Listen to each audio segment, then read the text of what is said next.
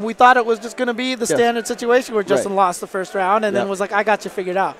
But great adjustment on his part, and he baited a lot of things out from Justin. And so good stuff to him. Highlight was that baiting out the EX Messiah and going into Ultra 2. Yeah, that was so sick. That was some smart stuff. Yeah. All right. Justin, you know what? Justin never changes characters. You know, he's very stubborn about that. He's always like, I will stick with this character and figure out how to beat you. And now he's changing characters and getting further in tournaments. Yeah, but winning them. Someone got him to change characters. That's an accomplishment in and of itself. So that is. There you go. All right, well, coming up next, it looks like we have Red Bull Snake Eyes versus Mr. Trite. STC Mr. Trite. STC Mr. Trite.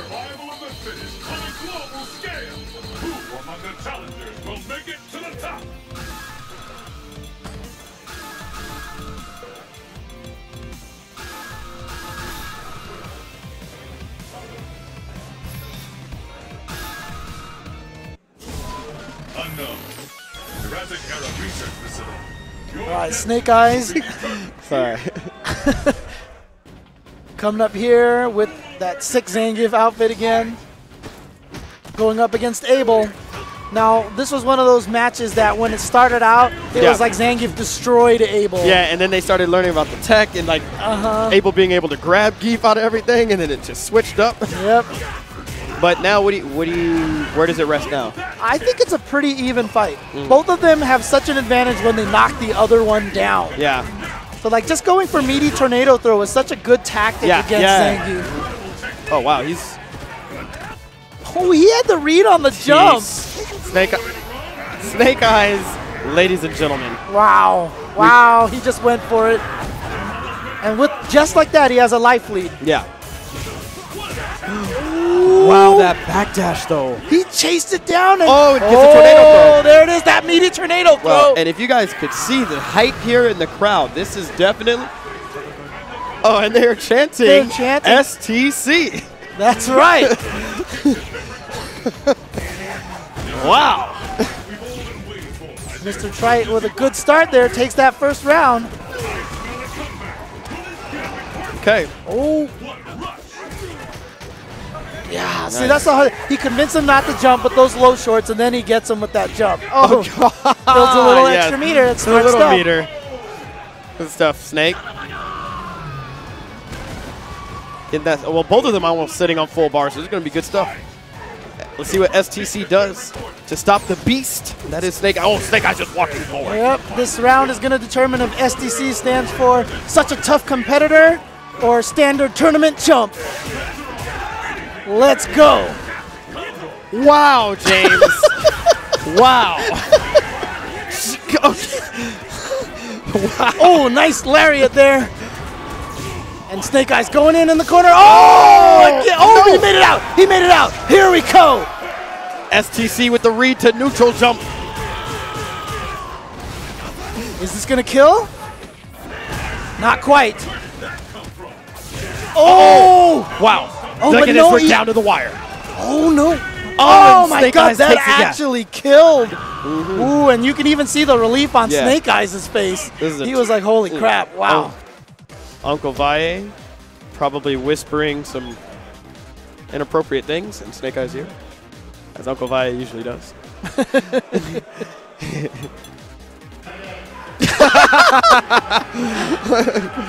STC. Let's go, Mr. Trite. Yeah. I like it. Let's go. Okay, starting off strong again. Nice. Yo, the crowd is going nuts for this dude. I like that. Every hit, they get hype. Okay. Well, so Snake Eyes does as a read because a lot of players just notice he always does low short, low short, low short, low short because they try to jump away. Yep. But twice now he's gone for low short into SPD, so he's noticed that Trite is not trying to. Oh, wow, he was bashing SPD? Even Snake Eyes turns the butter. There you go. You got to learn. Oh, yeah, can't be jumping at Zangief like that. Ooh. He's chasing him down. He is chasing him down. You're not escaping.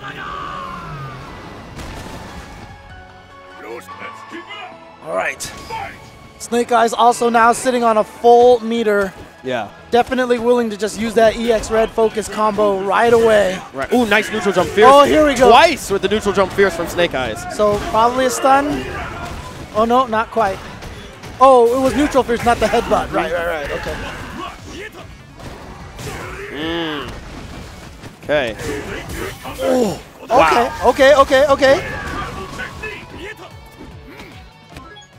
Oh, all right, yeah, he knows it's done. He knew it was done. Yeah. He knew it was done.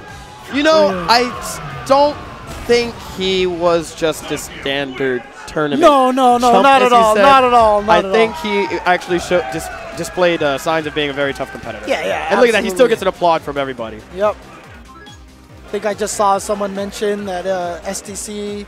Someone said it's like Scarborough Town, but the C is missing in there. Oh, yeah. somewhere. I don't know. Yeah, Okay. not exactly entirely sure what it stood for, but yeah. But shout outs to him. I mean, that was actually a pretty strong effort. Yeah. It was very apparent that he knew the matchup. Yeah, which is what I like. He did great in the beginning, and then Snake Eyes just mauled him at the end. Yeah. Unfortunately for him, but it was definitely one of my favorite matches already. they were swinging, they were going. Wasn't any lame stuff going on. Yep. They both held forward the whole time. Wasn't sloppy. Was not sloppy. There was nothing sloppy about that. That was some good Street Fighter. I think everybody good enjoyed that. And coming up next, it looks like we're going to have Akira from Japan versus 801 Strider. It's going to be a good match, but before we get in that match, just want to give a shout out to everybody on the stream. Thanks everybody tuning in to Canada Cup. This is a crazy event, and so too many people here, man. This is like it was right before I went on commentary. Oh my gosh, guys, K-Brad. K-Brad is challenging you. He's challenging you right now. From across the room? From across. Let's do it, Mike. Hold on. Okay, Tell me when. You ready? Yeah. Bodied. Done. You suck. K-Brad just got bodied.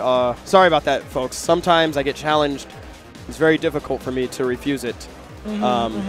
K-Brad, I think right now our record in rock, paper, scissors is probably 27-1. Oh, okay. Yeah, okay. he beat me earlier for some reason. I don't know how. It's one of those situations where, like, when Bruce Lee used to walk around the street, some random guy would jump out and challenge him from like across the street or something. And that's where you're dealing with right now. That's what it is with K-Brad. Exactly. Yeah. You're just like walking down the street, and all of a sudden K-Brad jumps out, and there it is. Somebody's calling me out. Oh, there's the Hulk. The Hulk is back. Oh, the Hulk? Yeah, there he is. Oh, yeah, look at there that he face. Look at it, like, like, why is he wearing that? What is this problem? This is too good. You guys will see him later, I'm sure. Aren't you a little short to be the Incredible look Hulk? at this guy. Yeah, look at this guy. Hulk smash! He's just punking people. This guy is happy to be here at Canada. The guy in the tank top over there. Yeah. That shout outs to him. That's Drew Face. He was the one giving me a lot of information on stream yesterday. He also said he's the hype man for oops. Never mind. I take my shout outs back. I got some never see Rogue cosplay. I can respect that. Rogue. All right, the classic Rogue cosplay. Nice. Classic Rogue. Got the jacket and all. Yep. Happy Halloween, everybody. Just the comments. I'm sorry. Don't talk about the Hulk like that. Okay. That was an accurate representation of Hulk. I'm intimidated. I'm scared. Scared because he's got that armor on that stand H. Yep. Dude. Actually, that's your favorite weapon, right? Stand H? Yeah, with Hulk. No. Just like, nothing about that is my favorite, okay? Nothing with what you're trying to make an association with is my favorite, okay? I'm done with that game. All right?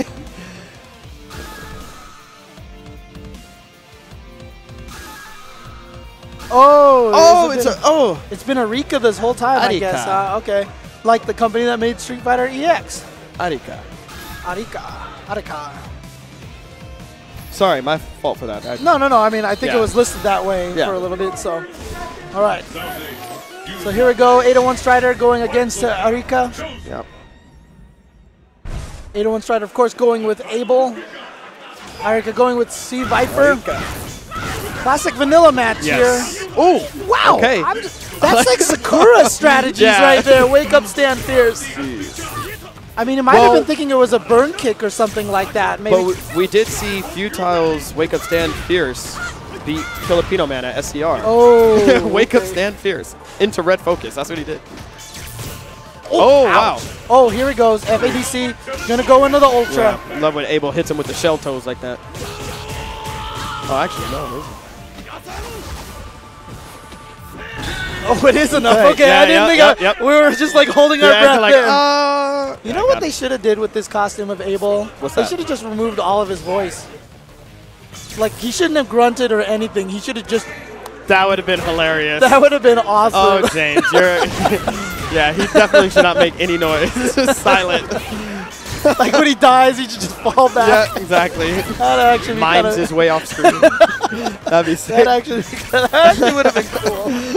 Patch it, Capcom.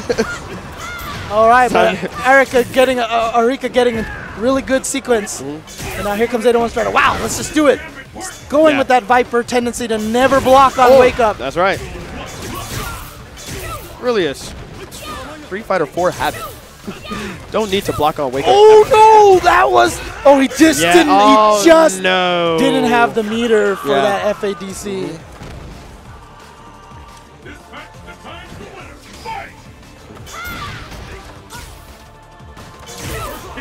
There we go. Okay. Double Fierce Thunder Knuckle. Oh wow, got right behind him. Nice. Wow, go straight into red focus. Very close to Dizzy right now. Oh, he gets him out of the corner. He should be in good shape. Nope, he is not in good shape. I apologize.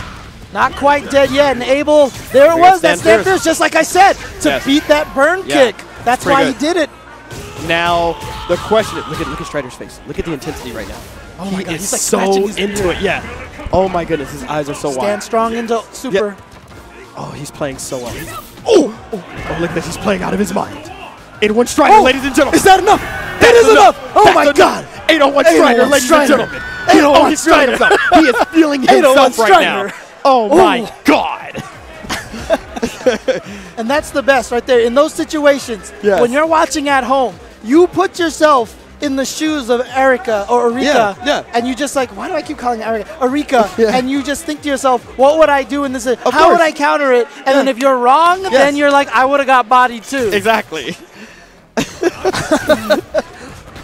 Okay. All right, but obviously Arika showing that he's very, very capable of taking this match. That one was definitely stolen by 801 Strider.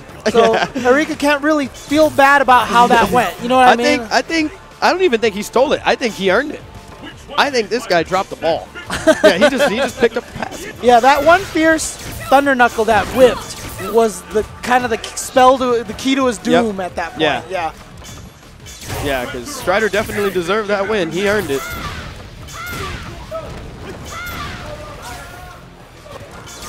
Oh, nice. Oh, right under step kick. Yeah, that was pretty sick. I don't think I've seen it like in that situation. Here comes Arika. Oh, wow. Oh, he recognized it was the counter hit. He is so good at that. Every time he step kicks, he's looking for the counter hit. No meter spent. Didn't need to do any. Just step in straight for the launch. Or crouch fierce. Nice. And again, well done from Strider right there. Wow, and see how key that was that he did that step kick into crouch fierce because he recognized the counter hit, sitting on almost a full meter right now. Yeah. So he won the round without having to spend any meter. That's why that's so beautiful. Yes. Oh, here he comes again. Keeps him in the corner with that combo. Ooh. Oh, nice. Wow, just goes in with the wheel kick. Oh, everything is going 801 Strider. Good block. Oh, he tried to punish it. He tried to hit it with that stand fierce. Didn't quite work. Here comes Arika. He's got the corner position. Very easy to combo into burn kick in this place. Oh, he went for the hero throw. Oh, that was so sick. Nice, and right into the hands of 801 Strider. That's That's one of those momentum-killing, diffusing moves right there. Yep. Ooh. Strider doing what he does best, giving the fans a wink and a smile. It's what they want to see when they tune in. That's right. 801 Strider is going to move on. Yep. Look at this crowd of just ridiculous talent. Yep. It's like a who's who of fighters out there. Yeah. This is really good. Okay. But it looks like we're going to have Kitasenju DJ coming back up, and guess who he's going up against? Justin Wall. But now what's interesting is that they are either on the same side of the brackets or one of them beat Casablanca. Let's see if you have the bracket right there, right? Yeah, okay. Which pool is this? This is H2. So once again, while you pull that up, I think this, Justin's most likely going to go straight to Elena and DJ versus Elena. Okay, so Kitasenju DJ was on the same side of the bracket as Casablanca. So he beat him. So he must have defeated Casablanca. Possibly. We don't know for sure. Right. Well, I'm assuming this has got to be winners finals at this point. This is, but we don't know. Casablanca might have lost his first round, Oh, yeah, okay, you're right. Fair enough. Justin Wall. Ladies and gentlemen, it's now about to play. But if you guys want to follow along at home, you guys can go to challenge.com/users/Canada Cup, and you can follow along a lot of the brackets over there. We are currently running the H pools, so H1, H2, H3, and H4. All right, so Justin is going to go with Elena. Wow, did he just whip punish a standing? Justin Wall. I don't know. That just might have even been an errant, max out. Yeah. Oh, wow. Yeah, that's what he was trying to slide. But Justin just sent a message to Kitasenju that I am ready for your max outs. I'm going to slide. Oh, and so he baits it with the focus. Oh, my goodness. The mind games. Yes. Justin Wall.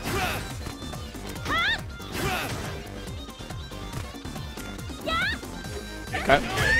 Nice. He's in there. Interesting. EX max out is kind of a push out, you know? Pushes yourself out of the range that Kitasenju wants to be in. Just like that. It's like a reverse combo. You take damage and then she gains a little life. Yeah. Whatever happens is the life lead changes in her favor. I forgot who was saying it, but I just wish the one thing they did to Elena was make her healing her super. Yeah, so she can't keep absorbing it. I don't know. I think it kind of makes her interesting. I like it, because otherwise you would almost never see the healing happen. So that's good. Yes, Jay. I just went with you. I just went with you. No. Sorry, James. You're on point. You're on point. No. Okay. Yes. Yes. Yeah, but then it's like she would get rewarded for beating up her opponent rather than getting beat up. You know. Good punish from Justin. Kitasenju DJ. Yeah, he's having a really hard time getting in now. Here comes Justin. Gonna get some extra damage on that. Spend a little bit of meter. It's always interesting because one of the things that I kind of like about the way Elena plays, though, is that her meter is really interestingly used. Like you really have to think about, do you want to use it, save it for the EX mount smash, save it for anti-air uppercuts, get a little extra damage at the end of combos, FADC, Link's Tails to get extra damage. I really like the meter management aspect of Elena. Yes. Okay, let's see if there's any adaptation here from Kitasenju.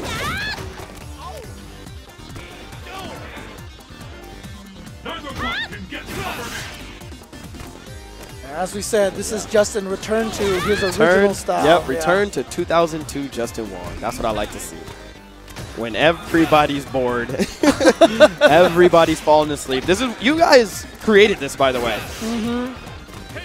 I mean, see, there you go. Important use of that meter. But now here we go. Kitasenju's got him in the corner, so this is Kitasenju's opportunity. Justin.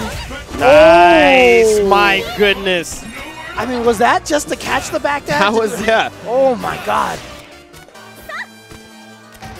Justin Wong showing that he has some tech. And now Kitasenju DJ went for the cross-up mix-up because it wasn't the optimal strategy, because it would have been better to keep her in the corner, but Justin sniffed it out, and he's out of the corner now. Not out of harm's. What the heck was that? What is going on? My goodness. Ooh, too far. Here we go. Oh, but no punish. Okay, good slide there from Kitasenju. Okay. Nice. Justin has blocked the correct direction so often against Kitasenju in that little mix-up. Yeah. So it's a timer scam and a That's heal. so annoying to deal with. Wow. Nothing brings out the salt. Oh, here we go. Oh, no. Not enough time. Yeah. Not enough time. Justin Wong. Back to his old ways. Nothing. Oh, no. Nothing brings out the salt like a lame Justin. Nothing brings out the salt like Elena healing. And so when you combine lame Justin with Elena healing, man. So bad. It's like everything. Yes. This is America's worst nightmare. Yes. That is. Let's see if it's going to transfer to the world's worst nightmare.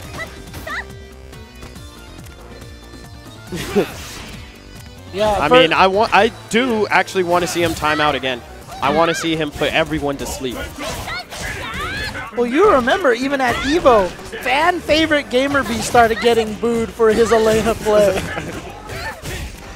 Dude, it's the way the character was designed, man. It's just too good and too boring.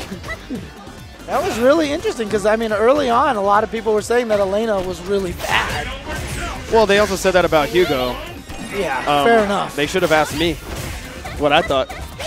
James Chen. Justin Wong, ladies and gentlemen, with an exciting victory over Kitasenju DJ. Wow. Full of action. Yes. Justin Wong. Oh, man. But, yeah, I mean, look, it really did take Justin heading back to New York for just a brief period of time. That's all he needed. To reinvigorate his original style. He went to defend the North in New York, and it just all came rushing back to him. He's like, wait a minute. I'm lame. Yeah, exactly. Wait, I don't have to play aggressive. I got to play to win. I can annoy people by sitting here and doing nothing. Exactly. And it all came rushing back, and now look here. And now it's going to be over for everybody. This is what you guys wanted. You guys asked for this, and now you're going to have to suffer the consequences. In all seriousness, though, I'm actually super happy to see Justin playing this way because he's in Capcom Cup now. Yeah. He's pretty much secure points-wise, right?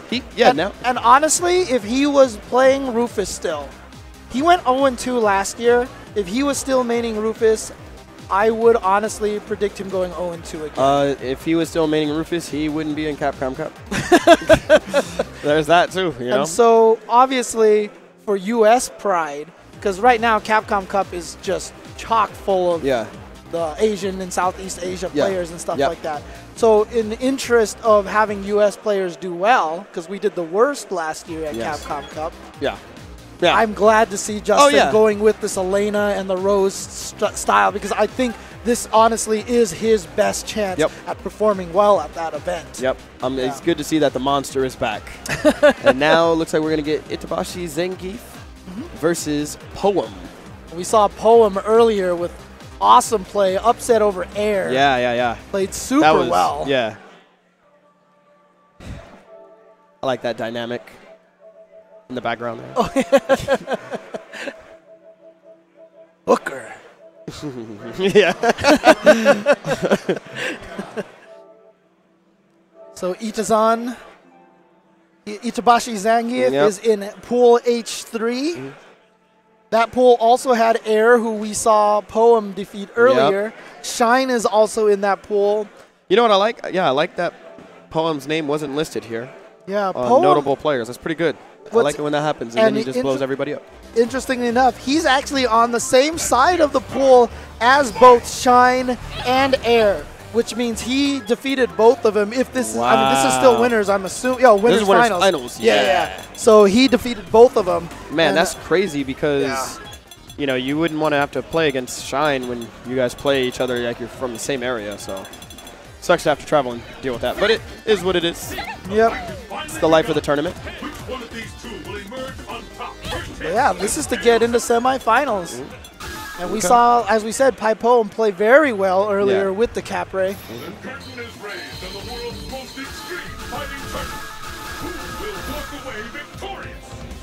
Oh, man.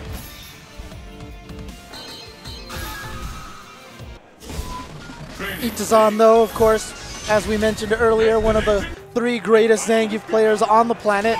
Ah, yes. Okay, doing Like a button check, yeah. Is Poem really going to counter pick him with Sagat? I think he is. Or is he going to? Is this just kind of like a show, you know? Yeah. You know, no, I think he's gonna do it. I think he just might do it. Whenever people ask to do button checks, I never pick my character. Oh, of course. I always pick like some random character. Yeah. See, there we go. Yeah, DeCapre. okay. All right. Just trying to put a little fear into Itazan. Now, is this one of DeCapre's bad matchups, though?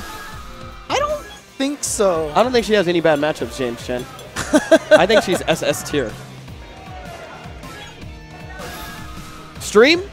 Well, look, Am I wrong? Infiltration has been doing very well with this character. Never mind. No, go ahead. And Knuckle Dew also doing very well with this character. A Yep. lot of DeCapre players are doing very well. Actually, all DeCapre players do very well. JC Ace does well. What's the point you're trying to make here, Mike? I think that character is overpowered. Ooh, too far. And easily top 5 in the game. Along with Elena. Rolento. Elena's interesting because I feel like Elena is one of those characters that has some bad matchups, but she counters all the important characters. What's her bad matchups? Oh my gosh. Well, first of all, I'm still just Anyways. yeah. Okay, thank you. Thank you, James. Yeah. Oh, did he get it? Wow. He was mashing Ultra in between Poem's attacks. Well, sometimes you gotta do that. Like I said, it gets you in a top 8 Evo. And here comes Itazan, and just like comes that. Back. Look at him. He's so happy. I love watching him play.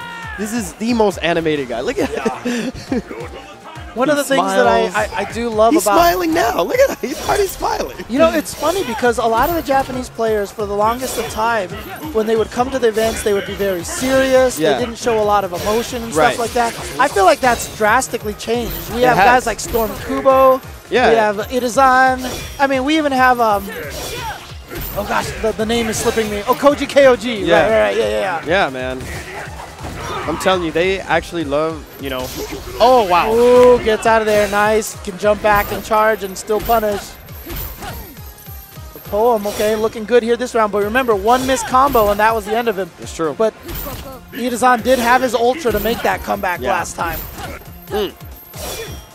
Kid is not trying to get that headbutt. Ooh. Nice. Oh, yeah. Okay, here we go. That was... Oh, he missed the throw. This is a problem. Yes. Because... Okay. Problem solved. Yeah, Problem okay. That's a sigh of relief for Poem there. Yep. He's like, no, not again. Yeah. Not again. Oh, man. Not again.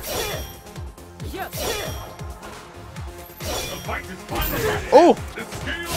Nice. Okay. Okay, red focus. Yep. It's taken to the corner now. Wow. Gets Out of there. Yeah. That's another one of the strengths that DeCapre has for sure. I mean, it's kind of like how Ryu and all those other characters used to have the escape hurricane kick, right? Yeah. And now she's pretty much the one that has it. Ooh. Poem's still in this though. Okay. And this will be... Oh, that will be okay. bad. Yep. Wow, didn't believe he was going to go for the Wake Up Psycho Sting. Oh, he had to. Oh, nice jump back. Ooh, I like the aggressiveness of Poem though, just trying to get in there. Oh, man. Itabashi. Oh! Ooh, got him low. Wow, a regular throw? That was definitely... Had to be a mistake, Yeah, maybe? some sort of execute. Oh, that's punishable. So is that. Why, What Poem? did Why? he... Yeah, look at Itabashi looking over at his boys, making sure they're still supporting him. Oh, man. Yeah. Yeah, Itabashi knows he kind of got away with that one. Right.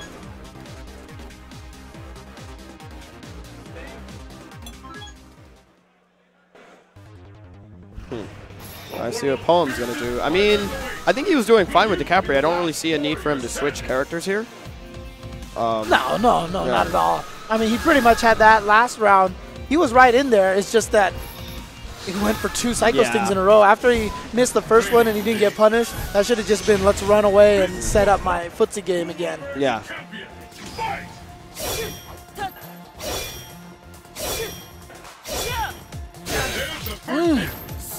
Yeah, he didn't realize that he had charged at that situation. Yeah. He thought he was just doing low burst running around. And see, again, charged. He's really masking his and charge all those very attacks. well. Yep. Yeah.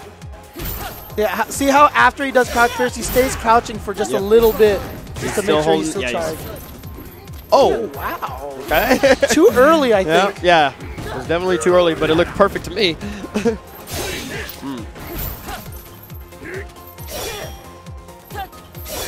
Oh, here comes Ita-san. Oh, nice jab. Yeah. Get her You out are of the not air. getting out of here. Yep, I like that.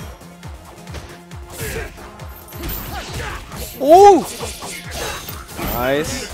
that dive kick was at the perfect angle, but Ita-san, yeah, just finishes it off with the chip damage. All right. Oh. Great for the red focus. Yeah, brings it to the corner right at the start of the round. Discouragement start, and then you get this mix-up right afterwards. Oh, nice. We didn't get to finish that, though. Obviously, not a lot of characters put the word Vortex in association with Zangief, but Right. he actually has one of the best Vortex in the game. Yes, he does. Yeah. Well, he used to. You know, way back in the day, Vanilla. Yeah, he used to have a great Vortex on that green hand. Whatever. Yeah, but right now, it's just that short jump that he has makes it so hard to know which side he's going to land on. Yeah, it's true. He's kind of like DJ in that he has the ability to cross up and what? Oh. You know what I didn't like? His poem started out so offensive in the first game. First round, it was doing really well for him, and then he just went on straight on the defense, and it has not worked out at all. I want to see him walk up SPD.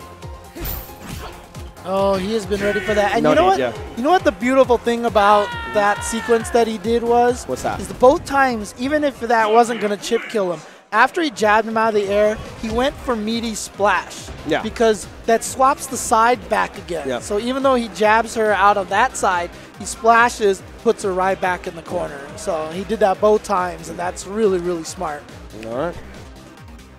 Good adjustment by it, or good adaptation by Ita-san. You know, it might not even have been something that he has like experience with, but on the spot, if you have that knowledge with your character and such, you know, you can just be like, okay, I jab him out of the air, let me cross him up now so I can get back. Yeah, no, he played it right. He definitely did a good work all around in that matchup. So perhaps, you know, Zangief does do fairly well against the Capra. It's debatable right now. We need more evidence. Okay. We need more data. Right. We don't have enough yet. But I think, I don't know, are we going into another match right now? Looks like we have looks like we have Air coming up on the stream. Looks like we might have a losers finals match between Air and Poem. So again, that was the bracket with Shine as well. And so it looks like Shine has been eliminated out of the tournament. This is losers finals match. All right, finishing off Pool H here. Yeah. H3. Let me see if they've updated some of the other H pools so that we can give you some word on who has qualified and who has not. Cool. Obviously, it's actually, I mean, a lot of people don't realize it's really hard to update these brackets while you're at the venue and such. Yeah, no. A lot of times the internet goes out on you, or it's just really hard to update. Yeah, I don't have the full results from these brackets, unfortunately. Okay. No biggie.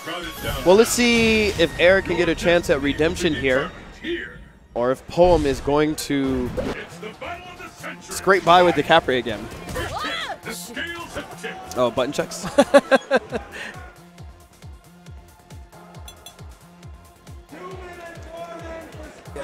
I don't know. Yeah, they're trying to figure out something. Okay. Okay. No problem.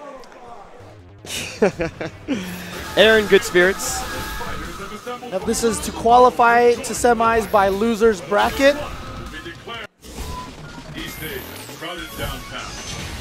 Fight locale chosen. Are you ready? Fight! That's not necessary. Nice, got right under there. Yeah, so last time these gentlemen ran into each other, Poem just demolished Air. Air was not happy. Poem wasn't even happy because it was so bad. There was a couple of nice max damage combo there from Air. But here comes Poem. Yeah, that was definitely something I don't think a lot of people were expecting when Poem took out Air like that. Yeah, no, it was. Yeah, he did a really good job, and he was doing well against Itabashi, but again, fell apart during that match. When you lose a match, you think about it a lot. Yes. And I think Air thought about it a lot, what I could have done differently. Yes. And right now, the adjustment that I see that Air is making, he's been going for a lot of frame traps. Okay. He has gotten pretty good damage off of that already. And that's how he won the first round, off of 2 really strong combos. And also, I know it's still got to be tough for Poem because he just got off of a loss. You know, he still hasn't had time to process that, and now he's already in his next match. So I like it. Air was going for a lot of frame traps, right? So then he finally went with the throw there, and he got the throw, so he established that. Again, very important to. Air just went in. Nice tattoo. Sorry. I'm trying to figure out what's that a tattoo of? Doesn't matter. It's tattoo. I like tattoos. Did I say something wrong, James? Nothing, Mike. Nothing. I'm just speaking my mind. I'm not staring at you and smiling at you right now. All right, so now maybe thinking of going back to the class. I mean, he had such success with the Capre the first time they played with each other. Yeah. So I don't see why he would switch. Okay, so he did go back to the Capre. All right. Each stage routed downtown. Your destiny will be determined here. Are you ready? Fight! Thank you, James. Man, whatever's going on over there, those people are booing non-stop. My goodness. Anyways, so Air made some key adjustments. Too many risks right now from Poem. Okay, gets the throws. Yeah. He's gotten Poem scared to touch buttons now because of those couple of frame traps. Like I said, I don't think Poem has truly gotten over that Itabashi match. Yeah. He's still thinking about it. Oh, nice. Now he's starting to play the Capre, yeah. You always got to be careful of that ground pound. It is punishable. It's a nice 50-50, but very punishable. Yeah.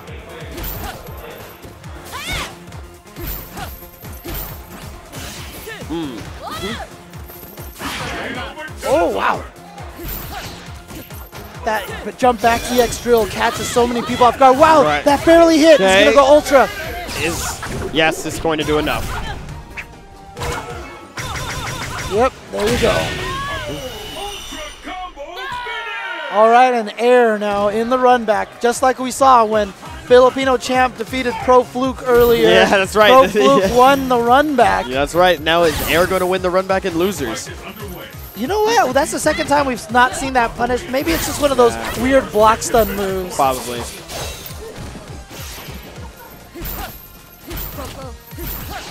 Okay, so right now, beautiful distancing on that dive kick.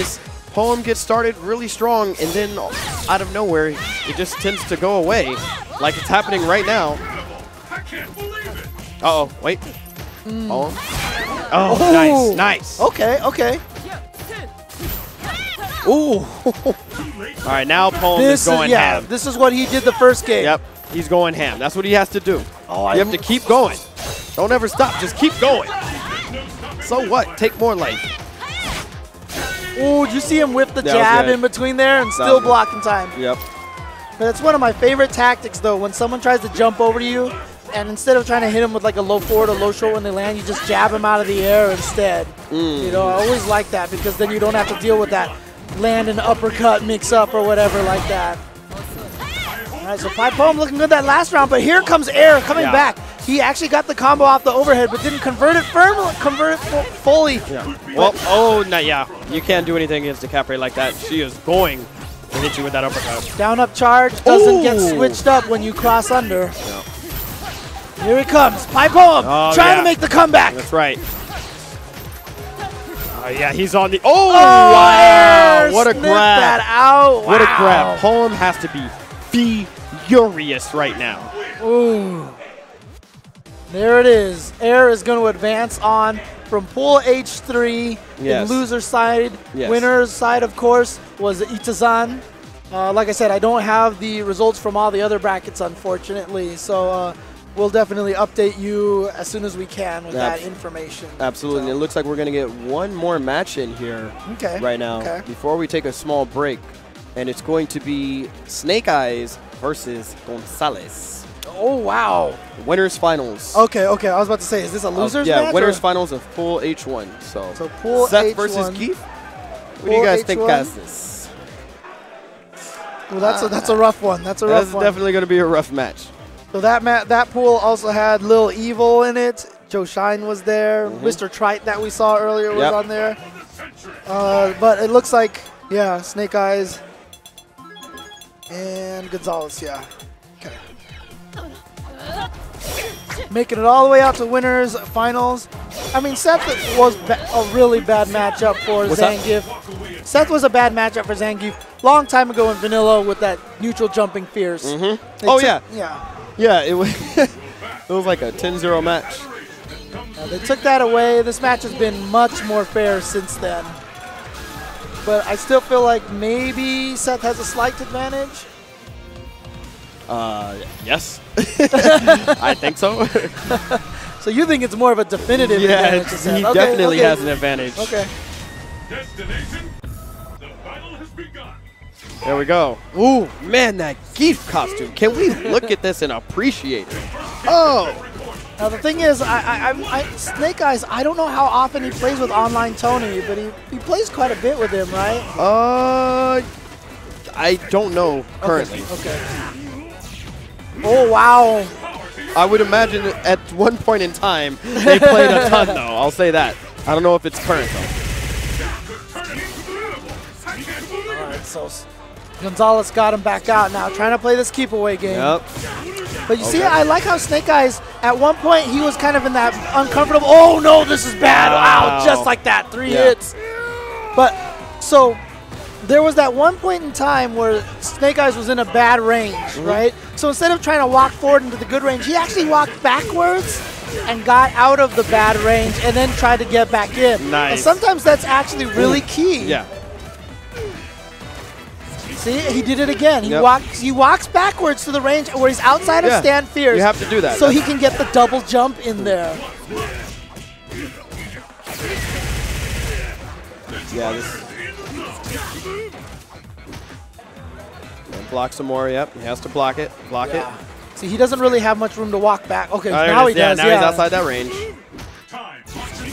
So when he's in the corner, obviously he can't do that. Yeah. That's why Gonzalez wants to keep him at that corner. Oh, beautiful. Yeah, that was so good. Dash up grab. Ooh, Trying to catch quick rise. There it is. Oh. Yo, Gonzalez is amazing at not throwing out fierce punch from that distance. Oh, nice. I love that anti-air. Yeah. He's at that range, uppercut would have whiffed. He uppercutted. He uppercutted. We just had the stand strong anti-air. Oh, my. No, where's the red focus? Oh, no. Where's the red focus? I think Snake Eyes might have just thought that was going to kill. He might have just thought he was going to kill. Oh, my gosh. That was so unfortunate. Oh, no. Oh, out. Yeah, Yep, just like that. All right, now. Oh, headbutt. Oh, my 2 hits. God. Oh, and he goes for red focus. Okay, I thought he was going to go for, like, focus in the super. Oh, my. What? Snake Eyes was like, whoops, my bad. Let me get a perfect this next round. Yeah. Snake Eyes. Wow. Best Geef. Best Geef. Woo. Whoops. Okay, well, that was an unfortunate situation for Gonzalez. Yeah. Again, Gonzalez, another one of the players all the way out from Japan. One of the strongest sets out there, along with Tasho. Yep. Oh, it missed. And here we go. Vortex time. Short jump. Yep, stayed in the front. Boom. Oh, chasing him down.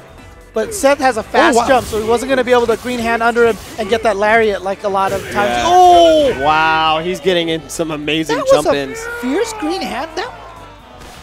Oh, okay. I didn't even. Okay, never mind. What do you think? You think he did? It looked like a fierce green hand. I didn't think that comboed, but oh well. The fight has finally begun. There's no stopping this fighter. Okay. What's going on? Gonzalez here, keeping moderate. Oh, wow, no. that was so far. I'm gonna say moderate pressure against Zangief. And that was unfortunate. He had the punish on the spinning on the green hand, but he just didn't get anything off of it. He did one too many jabs. Wow. Okay. Some more damage. Push Snake Eyes to the corner, but Snake is still in good, not too bad of shape, I'll say. Although as he gets closer to that. Oh wow. There he goes. Oh no! What was that? Should have been stand short, EX green hand with focus, but take what you can get. Gonzalez. Oh, there goes, walking right out of that fierce punch range again. Gonzalez trying so hard right now. Oh, we could have got him. Okay, here comes Gonzalez. Oh, but he didn't finish it, and he went for the tendon engine. Neutral jump, fierce. Snake Eyes has gotten a lot of mileage out of that specific move in this tournament so far. So good stuff to him, and he makes it out in winners finals. Yep. Gonzalez now will get sent to the losers bracket where he will have to battle somebody to get out. Not sure who exactly that player is just yet. All right, so I think that's going to conclude the H pools right now. So again, we saw Snake Eyes come out on winner's side. We definitely saw Itazan come out on winner's side. CCG Air came out on loser's side. We'll catch you up on some of the brackets after we take a quick break. Justin Wong. So now we have an American that made it out, actually. Okay. Outside, so Momochi, I believe. Oh, that's right. Justin beat Kita Senju, right? Yes. Okay, so yeah, he made it out on winner's side as well. And Strider, right? Oh, yeah, and 801 Strider. Okay, cool. So Justin and Strider and Snake Eyes. Wow. Yeah, there you go. And Itabashi, so awesome. Yep. All people probably expected to make it out of their pools anyways. All foreign players. Say what? All foreign players, technically. Welcome back, everybody, to Canada Cup.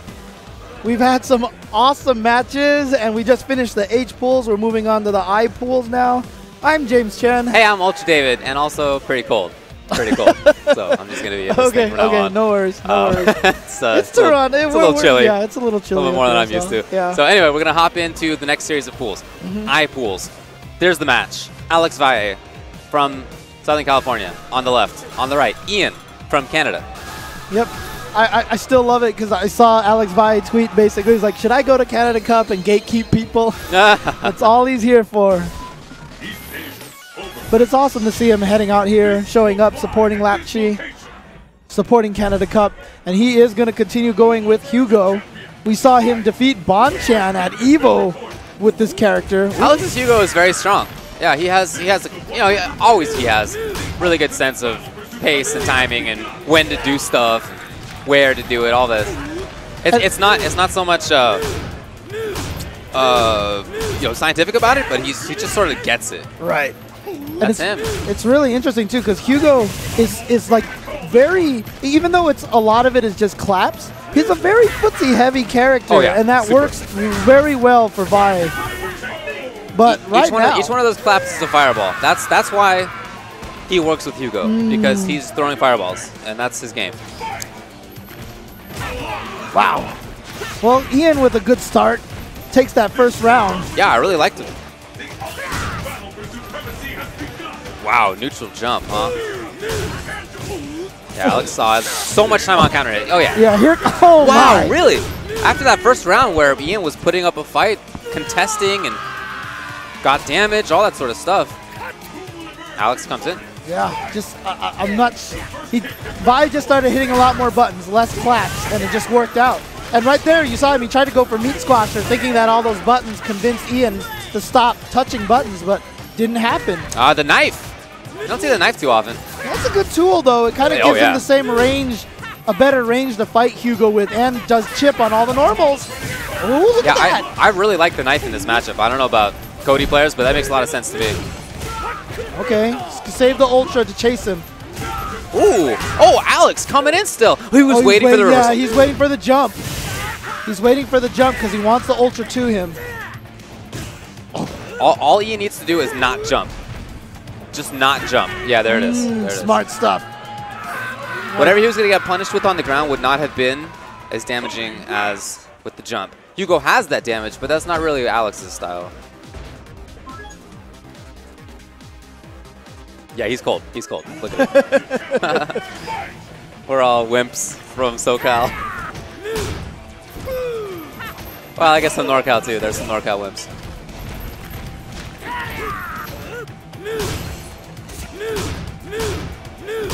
Ooh, okay. And now here comes Vi back to this strong pressure. He's not even going to go for that. So in that setup there, if Hugo does neutral, if he does jump fierce, not a cross-up. If he does jump splash, cross-up. Ah, okay, okay. Because we saw Storm Kubo do that setup as well. Common Hugo setup. All right, picks up the knife again, just like you said. Really good tool. Yeah, knife strong seems really good in this. And he picks it right back up. Oh, wow. That was such a far-range sweep. Again, Alex leaving plenty of holes for Ian to jump around. Yeah. Yes, or do that. Ooh, gets out of there. Yeah, Ian's done a really good job with this keep-out game. Once Vi's managed to get in, it's been a problem. But so far, Ian has kept him out a lot more often than Vi's been able to get in. Right. And as long as you play your odds that way, it'll work out in your favor.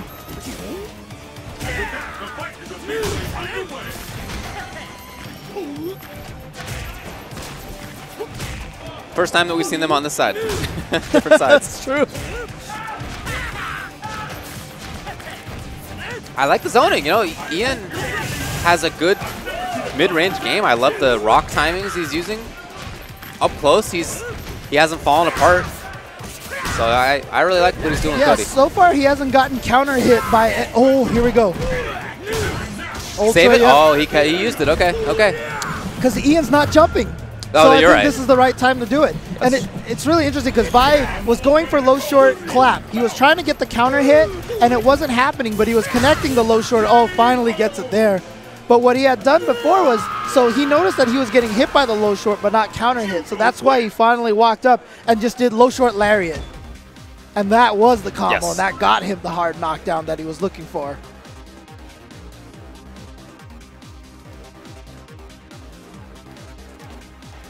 Okay, well, let's see if they make any adjustments. I think it was Alex who was the one who was delaying there. And Alex, honestly, is the one that I feel like needs to make the most adjustments because I think Ian's been playing very solidly. His game plan has been working. Yes. It has really been on Vi to try to break through the plan. Okay. Ian, just like that, is back to the neutral game. Wow, that was a sick block. Yeah, again, so they've basically been alternating who's winning.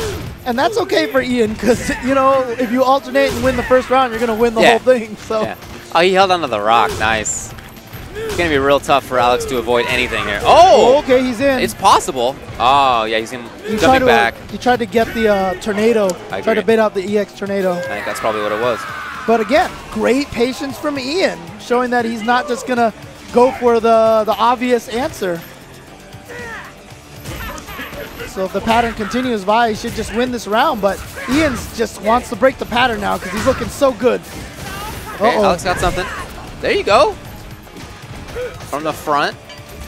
Ooh. Alex is leaving a lot of time, I think, for Ian to do something crazy. And it does come, not crazy, but, you know, there are reversals occasionally. Right. I feel like Alex could benefit from going for pile driver more. Just, he feels like he's leaving a lot of empty space. Oh, that was a sick tech, too. Yeah, I know. Because again, you just don't see anyone ever cancel normals into FABCs. Yeah. Very strong rock zoning. Oh, I love the roundhouse. Perfectly placed. Alex needs something big. Oh, that was the counter hit. Clap. He can't get hit again. There it is. Ian's going to take it. Great job to Ian. Great. I love the way he played that match. He was good. He was good. He really looked good. And the gatekeeper just got gate kept. Got gate keeped. Got gate keeped? So we're in Pool's I. Pool I1, Yomi Daiminion and Jace the Ace, some notable names. Pool R2 has Misei and Brentus Cool. Pool I3, PR Balrog and MOV. Pool I4, Ryan Hart, Alex Valle, and Hagejin. Nice. So this is another I4 match we just saw. So this is the last set of pools, right? It is the last set of pools. Okay. Yes. So Ryan Hart coming up to the stream now. He's been playing very solidly. We mentioned yesterday during the team tournament, it felt like he's kind of back to his old form. Whenever you see Ryan Hart going for those strong read uppercuts, that feels like it's back to the Ryan Hart that we knew from 2014, who was playing so well, who played so well all year long. Yeah, he did. Placed very high at the Capcom Cup last year as well. He's a strong player, there's no doubt about that. His opponent is Rust-Proof Robot, also from Canada. After that, we'll have our Kappa Misei from Japan and DDJ Poison XXL from Canada. Nice. Well, we just had one surprise there with Ian taking out Alex Valle. You know, not a lot of people know who Ian is, but obviously very strong player. Let's see if Rust-Proof Robot can continue that trend. So I believe Ryan Hart just went with Evil Ryu. Oh yeah, there it is. Yes, he did. Evil Ryu for Ryan Hart. Did Rust-Proof Robot pick his character first, and then he responded this way? Or I wonder if he's just going with Evil Ryu in general. Because it could be one of those situations where sometimes players will go with characters they want to learn earlier in pools, you know. Well, that does happen sometimes, but I'm not sure if that's something Ryan does. He's just so practiced. And I have to think he has a lot of Evil Ryu experience. Yeah. I haven't seen him play the character too often, but like he plays all the Shotos, so it seems like a perfect fit. Yeah, he's used a lot of different characters. I even remember in Super, there was a tournament where he had to fight Daigo. He busted Cammy out all of a sudden and took out Daigo. Yeah, we've seen even Abel from him. He definitely gets around in characters. He looked good. He chased Rust-Proof Robot all the way around. Oh, wow. Oh, that was punished right there. Yeah, but Ryan didn't look ready for that, so I'm not sure he was aware of that part of the matchup. Maybe half of his brain was like, oh, wait, is Evil Ryu one of the characters that has to block both or not? And he just wasn't ready for the punish. Sagat is character he's more accustomed to playing. Right, right. Sagat has to block both. Yep. So Ryan just holding on to that mid-range. Rust-Proof Robot trying to look for something. You see him hoping that, yeah, he was really hoping that Ryan Hart would run into a couple of those pokes, and then he was really hoping that Ryan would throw a fireball, hence focus dash to war. Neither one of those came.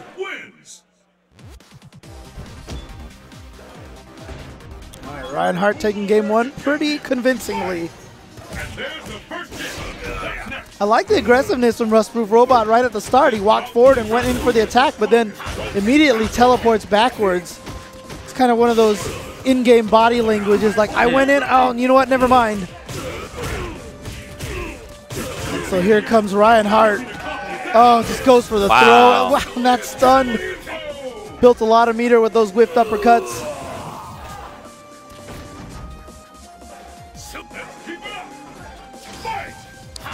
All right.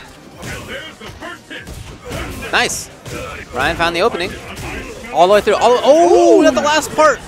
I feel like Rust-Proof Robot could have gotten something there. Yeah. Sure. Wow. Oh, wow. I'm just going to stomp on you.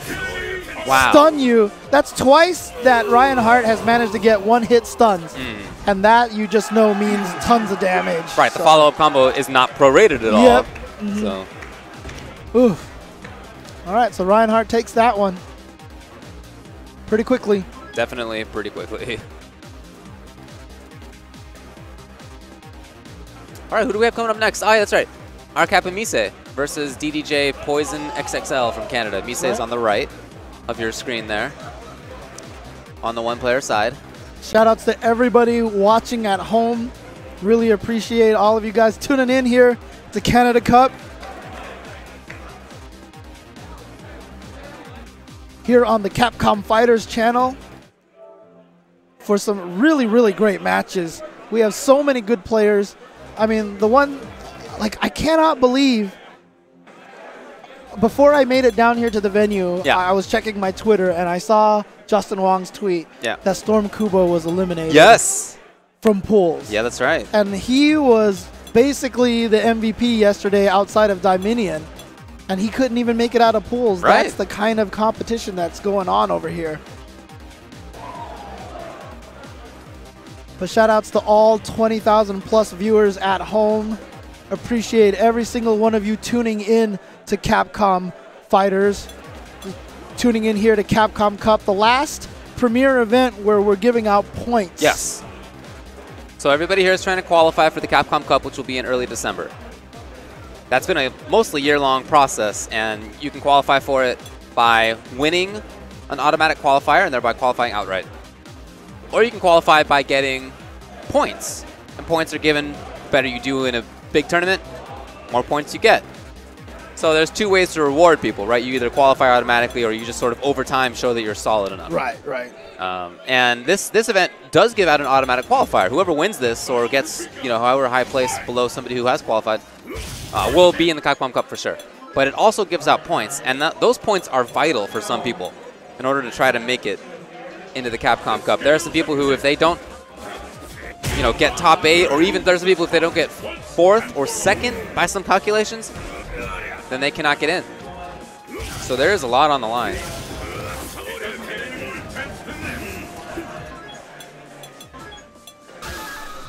One player who is like that is Mise, our Captain Mise, who I guess switched to the other side, on the left side of your screen there. Okay. In order to have a likelihood of qualifying, he's got to get, something up pretty high in the top 8. Means he needs to get through this. We are in pools.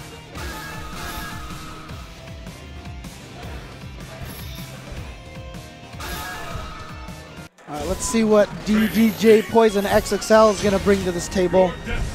Another one of those deceiving names, Poison, but he's going with Seth. Boy, I feel like this is a matchup where his character could just vanish. If Makoto gets just a few setups, look at that. Makoto is known for dishing out damage. Yes. Seth is known for taking a lot of damage. Not a good combination. Yeah, luckily for him, he has more life now than he ever had in Street Fighter 4. But still, he's one of the low life characters. From Makoto at this point, even to just get like a counter hit fierce or something like that, at this point is the end. Okay, I was really surprised that he anti-aired with that standing strong instead of just a Fukiage. Thing hits above Makoto so well. Trying to chop the stand fierce. Oh, saw that? God. Look at that. Wow. Melting away. Ooh. Oh, okay, that's brave. I like that a lot. You don't see that happen very often. Oh, probably pile driver. Just messed the command up. Okay, another chance. Going in. Oh, nice block. Let me stay ready for the setups. Wow. Just ate the jump fierce. It's just so hard to keep Mise out. Yeah. It can look like he's just holding up toward or as if he's just dashing around. But in fact, he's looking for moments when he thinks that the player's not going to be ready for that. Oftentimes, he's right. I'm going to say one thing, though. I was kind of iffy on that Makoto costume, but I love this color. The color's cool. I love this color. Oh my God. Just chop him out of the air. Oh. All right, one more mix-up, Seth. Yeah, he's okay with that trade because he just wants to maintain the dizzy. Yeah. But, he's out of that, but the damage it just doesn't even matter. Didn't even matter. God. Match point now for Mise. I do feel that Poison XXL could be picking better spots and fighting for space a little bit better. Yeah, I'd love to see him just move away at this point and maybe try to look for a new way in. No! Big Dragon Punch! That could lead to the end. See if he gets anything. No. Yeah, that's Chip probably will do it. much Chip will do it. it. Oh, a chance! Hold on! Okay. Poison XXL, did he wake up? I think that's an interesting choice. Looking for backdash, but right. Look at the patience. Well, that's it. Yeah, Poison XXL even is laughing a little bit. Like, wow. I mean, He says yeah, not. that one key point, like you said, where he did not backdash. He did not get caught by that tandem engine. And then he just sat there and blocked because he was like, anything that you do to me while I'm blocking here is not going to be worse than SPD. Right. So I'm just going to let you prove that you're going to SPD me Right. before I even start worrying. And sure enough, nothing. I wonder if he noticed also that Poison XXL seemed to have missed that pile driver in the corner, where he ended up doing like jump dab Back or something. fierce. It was like jump back fierce, yeah. Yeah. Because it's just one of those situations. When Poison XXL got him into that position, he was looking for big damage. He needed that comeback damage. So automatically, SPD kind of left his head as an option, and I think that's what Misei was betting on. And sure enough, he had the right read. He did. He absolutely had the right read. Because he just blocked his way and got himself to safety. Tandem engine came out, Ultra 2, done. Ooh, I'm looking forward to this. EGPR Balrog has sat down. Of course, you know him. One of the top players in North American fighting games, not just Street Fighter, but fighting games, for the past several years. A big threat, that's for sure. And he's a player who, you know, if he gets a good enough spot in the top 8, he will secure himself a spot at Capcom Cup, but that's what it's going to take. Yeah. You know, he needs to make a deep run to get into the Capcom Cup. And his opponent is Jimmy Fierce, player who I did not know before, but who after watching yesterday during the team tournaments, I came away very impressed by. Yeah, look, I mean, everybody knows this. I'm a huge PR Balrog fan. Yeah. And, you know, a lot of people always say my commentary is a little biased towards him and such. All right. I have no problems admitting that. I can't help it sometimes. But Jimmy Fierce made a fan out of me yesterday. Yeah. That was awesome. So I'm conflicted now. Okay. Because I would love to see Jimmy Fierce make a deep run in this tournament. Same here, yeah. I would love to see him make a deep run. He's from Toronto. And offensive Ryu is his style. And he's willing to take risks. He's willing to bring out dragon punches. Basically, he is Pat the Flip's dream.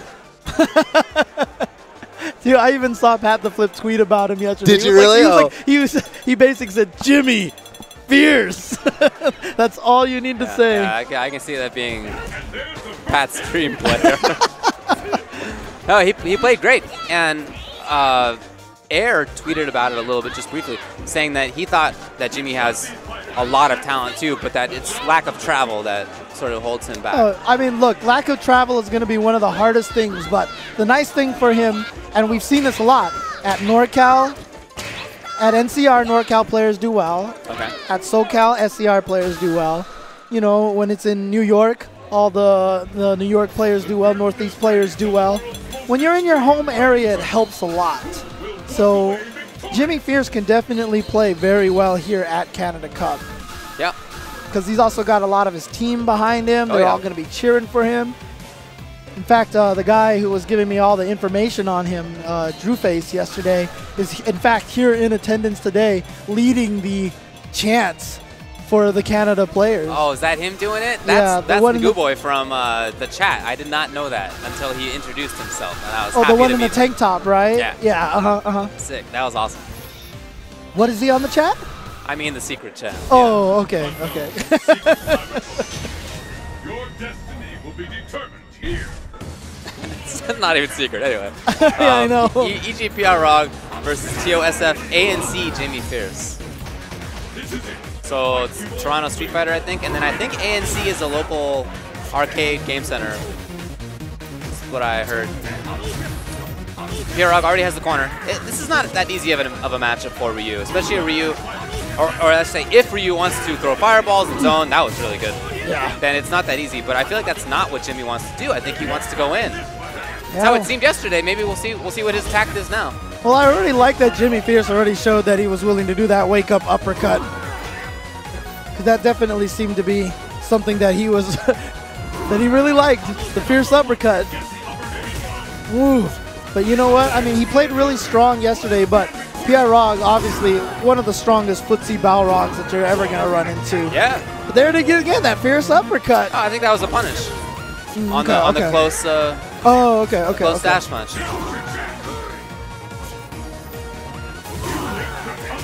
Oh, again, yeah. I feel like Jimmy Fierce is looking to react to something. Yeah, I think he is. Maybe looking with react with Ultra, but that's very tough. Very tough to do. He did try that a bunch yesterday. He had reaction Ultra in a few situations. So it's something he's capable of, but I guess not in that situation then. But he is trying to play this zoning game. I really would have thought he would try to go in more, but that's how he was doing it. Like I said, what I liked about it is that the way that he played the fireball game was so that he used the fireballs to get himself in. yeah, that's how it seemed. But now it seems like he's playing a little nervous, a little bit more defensive.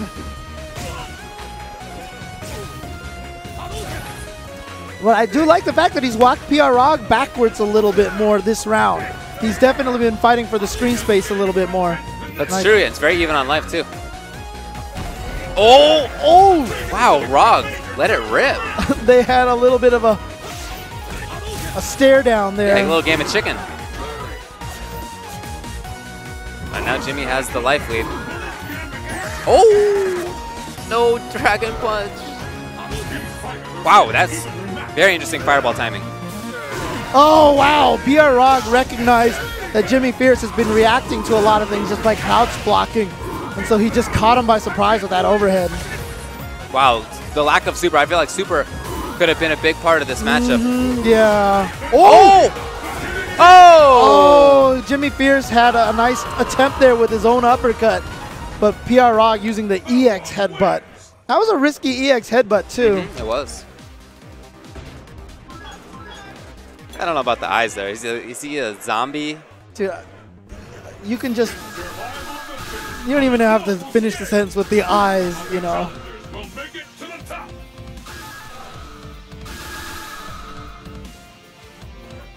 See if Jimmy Fierce makes any adjustments. PR Rog looks like he's pretty set. I was expecting more offensive play, but you know, we'll see if he changes it up for that. And I don't want to make it seem like it's easy to do against somebody like PR Rog. He makes the footsie battles seem very, very difficult. You know, he makes it feel like you can't walk forward. Somebody with that control of normals and movement. Yeah, this is tough. This is tough. Oh, here we go. Opportunity for Jimmy Fierce. Not only does he get to punish that, but he gets out of the corner too. Yeah, he can try to control. Oh, wow. Whoa, and it sucked him out of the corner. That was unfortunate. Yeah, not intended, but got some damage. But again, it's insignificant damage, you know what I mean? Because PR Rog ready with things like that. Oh, I don't know. I don't know. Oh, that's on reaction. Yeah. The problem is, anytime anyone activates an Ultra, you have enough time to charge up for a special move if you're a charge character. Every single time. Which is why you've seen things like Guile throw Sonic Boom, someone does an Ultra, and then he Ultras them back right out of the Sonic Boom. You can actually keep charging during those Ultra startup animations. Ooh, big whiff. Oh, yeah. Yeah, Rog has really gotten the read at this point, it seems. On the timing he needs to use, the way he needs to stand against Jimmy Fierce. Ooh. Oh, okay, that was really nice. Yeah. Smart stuff. He saw the jump, dashed under it. Oh, but here comes PR Rog with the corner carry into the head. Oh, he went for the reset. And Jimmy Fierce had enough meter maybe for uppercut. I mean, the uppercut would have given him the meter. Yeah, so he should have did strong uppercut FADC in the Ultra. Yeah, I think you're right. He does have a life lead. Well, that's hard to keep. Yeah, PR Rog already showed how fast he can react to getting through a fireball. That's why Jimmy Fierce is just not throwing a fireball at all. Cannot throw a fireball at that range. Yeah. Absolutely. PR Rog also does a really... Oh, that might be it. Yeah, that was just an ill-advised Dragon Punch. That's for sure. Unfortunate for Jimmy Fierce, who played so well yesterday. Yeah, did so much, but I mean, look, you run into a wall like PR Balrog, and it's rough. You're right. You're right. But I do think that there were some things Jimmy Fierce could have done better. Mm-hmm. He was definitely playing tentative. He was definitely playing very... It's like you said, he was trying to react. He was almost like trying to see, like, I'm trying to let PR Rog make a mistake, but PR Rog wasn't making any of those mistakes. Right. So a couple of players that we saw yesterday, Taldan from Canada. Yeah. He was on one of the Canada teams. I believe it was Canada 2. I think you're right. And then Dominion, who was the victor in both team tournaments yesterday, in the 3v3 and in the 5v5 international. For me, he was the most impressive player of anybody yesterday. As many strong players as are here, I thought he was just looked the best. Dude. He won both of those, yeah, you're right. The freaking meaty flash kicks. Yeah, his flash kick game it seems like a new thing for Dominion. So meaty flash, right? Meaty flash kick or grab, right? You know, but not just that. Flash kicks that are not saved by FADC. Flash kicks at range. Flash kicks on reaction to things. It was really funny because we even went up to him afterwards and we told him, like, dude, that was amazing. Yeah. And he kind of looked at us like he was ashamed of the meaty flash kicks. Yeah, he started shaking his head, and I was like, don't shake your head. You know, like, that was amazing. That was awesome. Yeah. Keep doing it. Yeah. Because all the other players were saying the same. They're all coming up to him saying, wow, I haven't seen you play like that. That was amazing.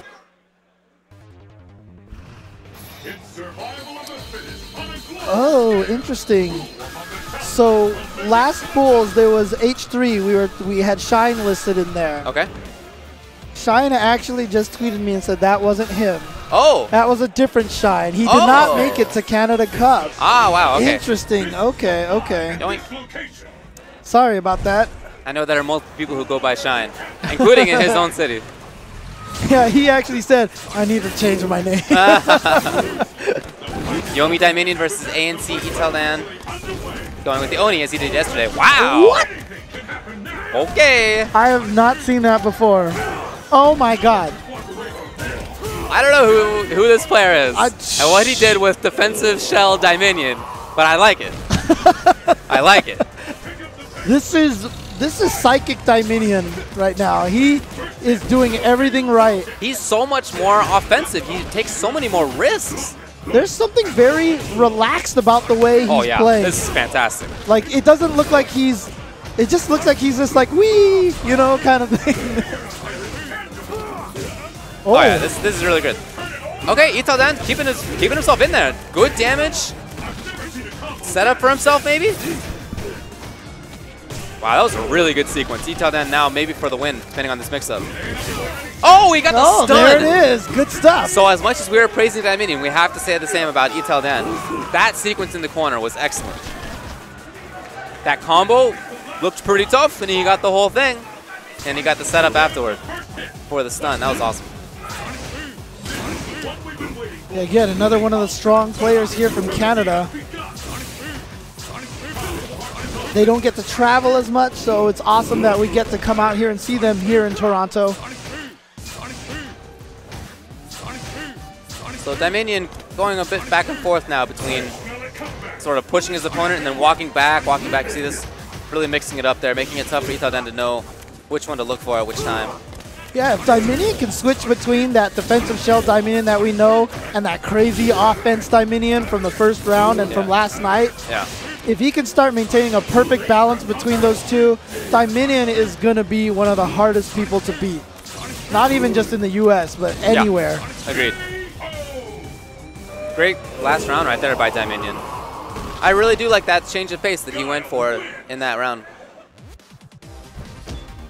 But Iteldan showed that, you know, he's not out of this. He can take rounds. He can dominate just as well. Ooh. It's maybe the start of it. I know Dominion has experience in this matchup, Sanford having played Oni a long time. But ultimately, it's always down to the players. All right, sets up the cross-up so he can just get over there, out of the corner. And now here comes that pressure, Dominion. Oh, that was unfortunate. Ooh. Okay, interesting. How did that? I'm not sure if that was perfectly distanced with. Worked out in his favor. Yeah, even if not, Iteldan took advantage of it. Oh, is that in range? Got him. Yeah, caught him on the fingertips. Here comes Dominion. Oh! Cross-up round. That was not intentional, but he'll take it. Oh, yeah. Match point now for Yomi Dominion.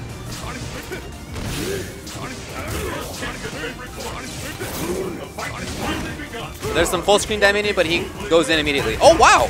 That was a series of buttons. Oh, good patience from Dominion. Not falling for that stomp twice in a row. Dominion's sitting on a full bar, and he hasn't used any for EX Sonic Booms yet. And here comes Idodan. Nice. Okay, pressure. Oh, that was really good. And he got some part of it, but not the whole thing. Doesn't matter. He still has the life lead and the position lead, and he has as many resources as Dominion. Oh, Dominion just lost 4 bars. Oh, he can take this. Here he goes. Oh, wow. Oh. Itadan just got too much in need of finishing that round. He wanted to get, you know, maybe EX Fireball through a Sonic Boom, maybe hit Dominion like that, but Dominion scoped it out. He takes the match. Tough draw for Itadan. He's a good player. But Dominion, he just looks like, really for me, he's the person to beat.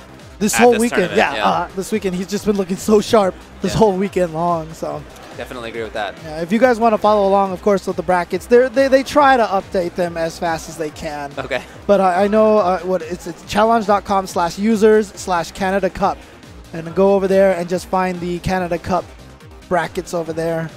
That's right. Yep. Okay. So we are in the last set of pools, the I pools again. Yeah. But again, thanks everyone for tuning in for this Capcom Premier event. Winner of this event automatically qualifies, also gets 256 seeding points. Second place person gets a valuable 128 points. Yeah.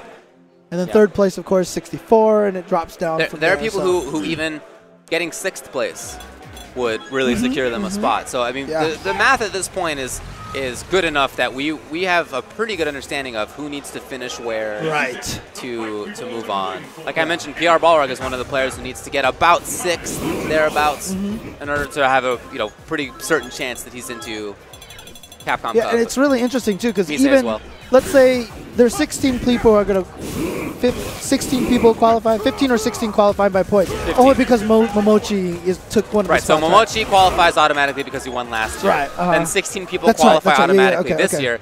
Then 15 people qualify via points, 32 in total. Even if you're 16th or 17th spot, you still have a chance because there's still a couple of premier events after Canada Cup. Yeah. One of the highest players in points, for example, is Luffy.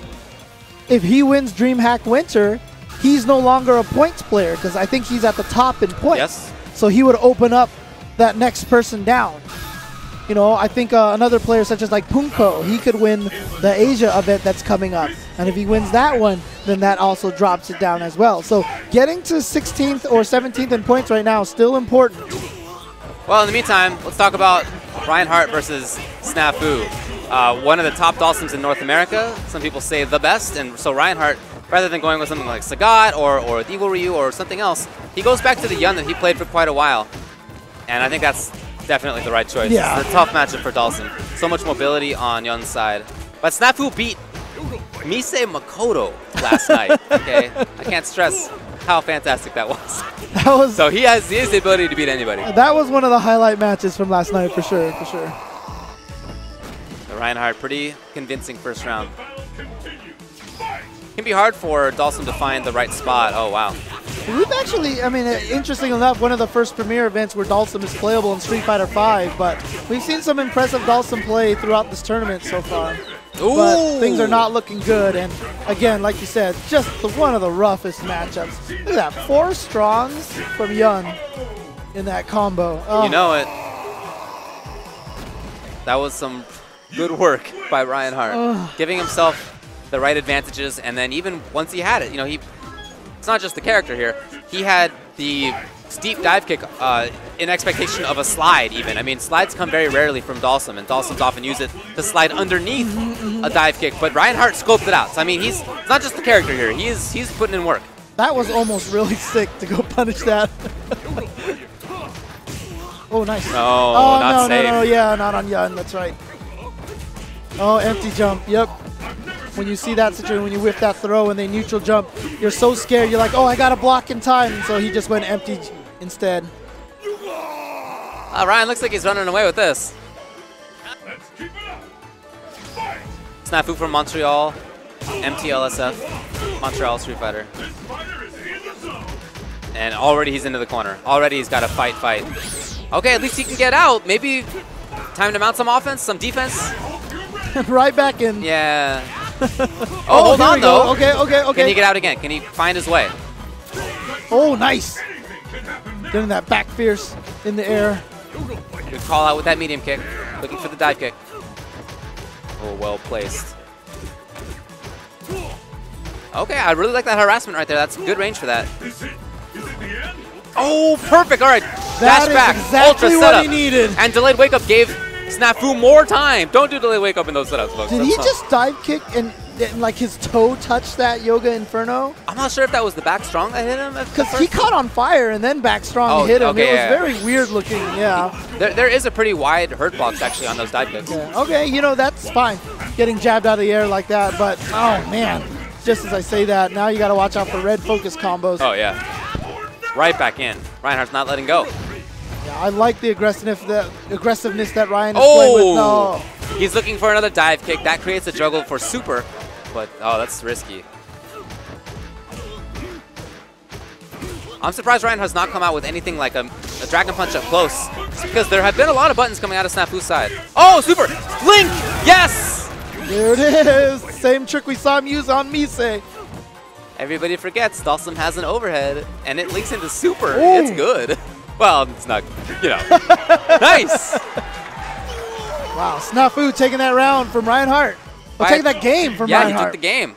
Very impressive play. It seemed like Reinhardt was just running away with it, but those last 2 rounds were much better for Snafu. Snafu beating Mise Makoto and 1 game of Reinhardt Yun. Oh, the reaction. You see the slide on reaction to Dash Punch. This Very is one nice. of the reasons why people say he's the best Dalsum in North America right now. Oh, wow. That was cool. Oh, but he gets the throw, and now he's out of... But just like that, look at this. Look, the stages are wide in this game, but Yun pushes you back in right so in there. fast. He's right in there. A lot of stand tech attempts.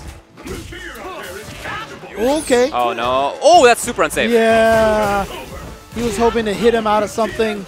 Okay, counters the You overhead. see Dash Punch come in. Oh! Here we go. Here's the Ultra setup. All right. No He could take it backdash, on though, this. yeah. Great mix-up. I mean, great block, I should say. Oh! If that had been EX, No! Oh, no! Oh, he got it! How? Was that an intentional whip to make it look like he was... No, I'm giving him too much credit there, but he turned it into something. Wow, match point. Snafu. And no surprise, the crowd is behind him here. Canadian crowd, Canadian player. And he's got a lot of meter, so he's got a lot of those EX up flames. Great block. He knew the yeah. setup. He knew he was coming back around to the other side. Well, yes, I was going to say, Oh my that's so good God. that Snafu has had that, not consistently, but several times. And that's not hard, or not easy. But your life can melt away against Yun. Oh, boy. He is not safe by any stretch of the imagination. Here he comes. Ryan's got to worry a little bit about super. From the front. Oh, what? What is going on? That was Dragon Punch from the other side. Oh, Ultra, and that's going to do it. Snafu is going to win versus Reinhardt. Dalsum versus Yun against all odds. Reinhardt picking that character specifically as a counter pick, yes. and it didn't work out. What a match from Snafu. He started bringing in much better responses to Reinhardt's movement. Like I said, I do think that Reinhardt sort of let him off the hook by not insisting on things like Dragon Punch up close. There were lots of back shorts, lots of stand techs on the side of Snafu, but wow. Right. Top level player. You were talking about how Reinhardt has been very solid lately, and for him, he needs to do well this weekend. And it's interesting because for Capcom Cup. I know that Pro Fluke won the run back versus Filipino champ. Yes. But Dalsum causing a problem for the European players here in this tournament. Filipino champ sending Pro Fluke into losers with Dalsum. That's right. In a matchup that he shouldn't have won necessarily. And then here, Snafu sending Reinhardt into the losers bracket in a matchup that I don't think... It's a tough matchup. Yeah, for sure. But he played it very well. Of course, when I say shouldn't have won, I just mean on paper, you know, no, I know. matchup charts. All right, so we're going to get back to Hagejin. This is R Kappa Hagejin on the left of your screen. His opponent is R/SF Robertson. R-A-W. Robertson. What do you think about that, James? I wonder if that's any. Oh, is that what's that a reference to? I don't know. It's cool. It's a cool name. Robertson. Maybe his name is Robertson, but he just made him. He made it raw. You don't think that's cool? I think that's pretty cool. It's cool. It's cool. I'm down. I'm down with it. All right. So this is pool I-4. Same heart that Ryan Hart. Wow, snafu. Ryan Hart, Alex Vi, and Hagejin are in the same pool. Is that accurate? Oh my God, that is an evil pool. Yikes. Yeah, and Snafu wasn't even listed as one of the players that we got on notable players here. Right. All right, Robertson's hard to going catch everybody. with Honda. Honda can fight Zangief, but it's nothing like it was in all the old games.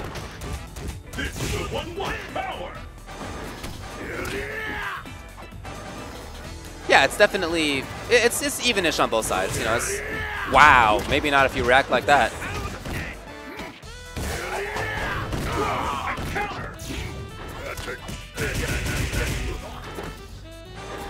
Yeah, did you see that reaction earlier? That was amazing. Or maybe bet. I don't know. Maybe he's just trying it, and it was at the right spot. So now, once Geef has a life lead and it's on E Honda, hard for him to approach. It's one of those matches where it's hard for both sides to approach. So getting the life lead early is very important. And this is really what I think most highly of Hagejin for is his neutral game. Oh, wow. Yeah, just he's going to spend all the meter. Why not? He gained it in that round. Yeah. Zangief is one of those characters that even though, despite how good EX Green Hand is, like every Zangief player I see goes for that combo whenever they have full meter. Oh, yeah. It's just worth it. There's so much value in there. It's not just the damage, which is significant. It's also the fact that now you're up close. You went from being far away to right in Zangief's wheelhouse. Yep, and Zangief has one of the scariest vortexes in the game with that short jump, regular jump. Ooh, a little bit too fast on the SPD. Might have still been in hit or block stun. Oh! Oh, I don't know why he would be buffering there. Interesting. Looking for maybe crouching jab. Honda's buttons are not that hittable. Yeah, they're not really for that right there, but I don't know. Okay, challenge from Robertson. Nice punish on the lariat. Interesting. Usually when Honda headbutts you, he's the one who whiffs the command throw to build meter. I think Hagejin was expecting him to, was going to counter build meter. Oh, very nice. So Robertson definitely doing better now. Oh, even getting some chip. Very even on life, hard to know who's ahead, and that means that they both have to fight. Oh, great timing on that. Yeah, that was very good. Oh, here's Robertson. All right, he's a hit away from taking this. Yeah, and he's got 2 bars, which is perfect. You're not going to see him let go of back. But he also has to worry that if he sticks something like that out. Oh my God. Yes, that was. I agree. That was scary. That was scary. If that Fierce right there had been hit by any button from Geef, it was definitely going to get buffered into EX hand red focus. That was the game. Yep. Okay, Robertson, I like the ranges that he's jumping at Hagejin. Makes it a little bit more awkward for him to anti-air with the lariat, and he's been getting a lot of payout with that jump fierce, but that time Hagejin makes sure to walk up close enough. Oh, OS! Ooh, and the OS backfired. Yeah, it did. He was expecting EX headbutt, probably. You're probably right, Autocorrect yeah. headbutt. So now a more significant life lead for Robertson. But unfortunately for him, not a lot of meter, and you see Hagejin, how important that meter is. He's gone back to whiffed an SPD, he's whiffed a lariat. He's pretty much at the point now where the combo will give him the meter. Oh, but he builds the life, he builds it to be sure anyway. Oh! And Robertson spent his 1 bar.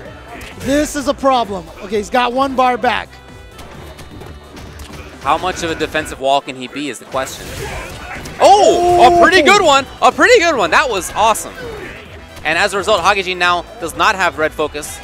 EX hand red focus. So it's a tougher road for him. Oh, he really wanted walk-up jab, it seemed, or walk-up pile driver, it seemed. Oh, Robertson representing RSF.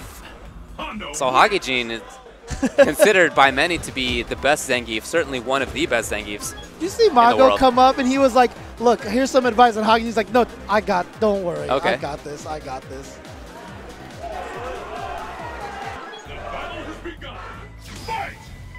But he is considered one of the best Giefs. Oh, yeah. For sure. Like I said, many people consider him the best Look, Zangief. there's 3 Zangiefs that are always in that conversation, and Hakujin is easily in there every single time. But he doesn't travel very often. Yes. And, you know, you always have to wonder, as strong as somebody can be, when you travel, it is different. You know, it does.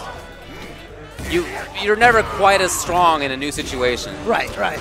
But that's what's, like I've said this earlier on stream, it's so cool about the Capcom Cup. We've seen more cross-ocean travel than ever. Well, Hagijin is looking pretty good here. So he might have been right when he said to Mago that he didn't need any assistance. Because that was pretty convincing. And the battle continues. Fight! And with that, the fight is officially underway. Okay.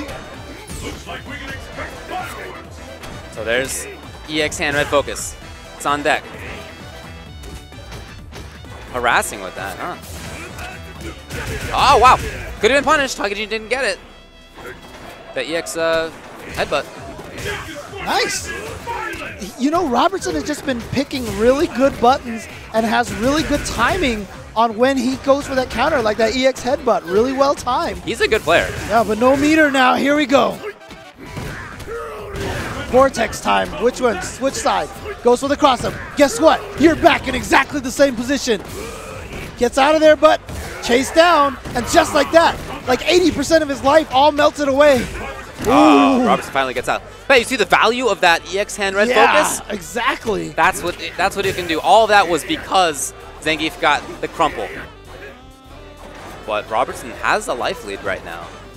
Barely, but it's significant. Enough. Yeah, it's real. That is like some of the most important 5 pixels. Yeah. But Hagijin can get the kill with just about any hit. I like the jump backs from Robertson because he knows that Hagijin wants the Ultra 2. So it's going to be scary to try to anti-air headbutt. Look at the time. 13, 12. Oh, the risk! Oh! But and that's a lot of Robertson meter to lose. And now Mago's like, look, you do need my advice. Yeah, match point. RSF Robertson against our Kappa Hagijin. Are we going to see another upset from one of these strong Canadian players that we just don't get to see a lot of? What an attack! He has been playing this match so well. I love all the buttons. Has the right strategy. He's been playing it very smart. And just right there, Hagijin tried to bait out a headbutt or something and nothing from Robertson. I hope you're ready. Ooh. I don't know. Oh! Yeah, this is bad now. Yeah, this is exactly where. Oh, that's punish. Yeah. Fierce, is that it? Oh, that wasn't fierce. Okay, there you go. Okay, there it is. Hagijin. Getting his way back in there. He's tied now. Oh, and look at that look on Robertson's face. I don't like that sigh. I don't like that I don't either. like that exhale. Got to stay confident in your own game plan. And he's been doing really well. The curtain is raised and the world's most extreme I wonder what Mago's telling him right now. will walk away victorious. Looks like I'm sure Hagijin knows the matchup, but maybe Mago has some extra scope. I wonder if Mago has any Honda experience, because that was his character in CBS too. Cosmic I element. wonder if he actually played Honda at first or anything like that. Emergent champion. Fight! Nice. Okay. Good start for Hagijin.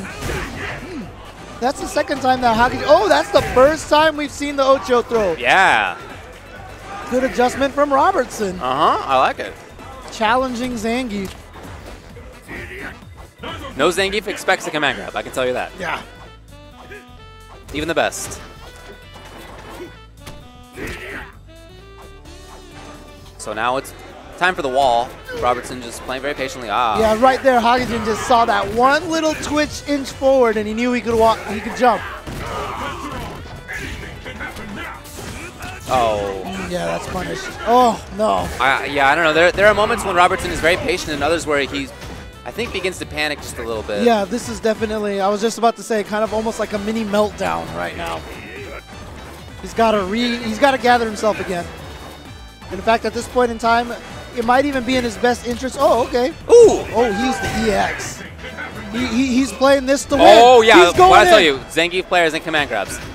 Okay, nice blocking again by Hagijin, who has all the meters.